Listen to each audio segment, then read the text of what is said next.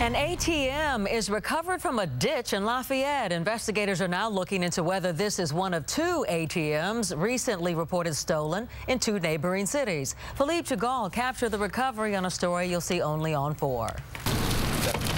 It takes two Contra Costa County Sheriff's deputies to haul this ATM into the back of the truck. The ATM is quite heavy and it's difficult to move, so we're looking at who was involved and how many people and how they might have moved it. The sheriff's office says a passerby reported the ATM Sunday night in this ditch off Release Valley Road in Lafayette, across the street from the Diocese of Oakland Youth Retreat Center. At this point, we're considering it a suspicious circumstance. Due to miscommunication between Public Works and the sheriff's office, the ATM wasn't picked up until Wednesday afternoon. And once located, you can see it's been broken open, no cash found inside.